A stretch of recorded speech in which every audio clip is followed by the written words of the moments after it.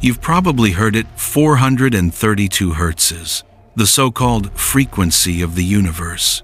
Supposedly, it makes music more natural, harmonious, even healing. But is any of that real? Most modern music is tuned to 440 hertzes, just 8 hertzes higher. The 432 hertzes myth claims that this tiny shift changes how we feel, but science says otherwise. Human ears can barely notice that difference.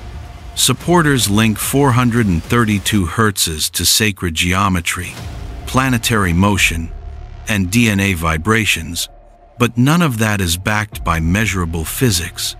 It's more numerology than acoustics. What is true?